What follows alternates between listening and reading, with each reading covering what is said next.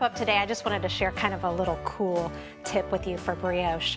Once you sort of feel kind of confident about it, it's fun to play with different fibers. And Mercedes talked about waiting to do a slippery fiber, and this is one that you can move onto once you have your footing. This has got kind of a tubular construction, and if you work it in its called for needle, it's really beautiful. You can see because this one has an ombre effect, and which is just gorgeous in the brioche stitch. But if you're working on a garment that doesn't really matter what the gauge is, like a blanket or a scarf, then it's kind of fun to go up a couple sizes. I wouldn't recommend doing this if you were making something to fit, but it's really fun to then create this really open weave brioche that's super squishy and fun.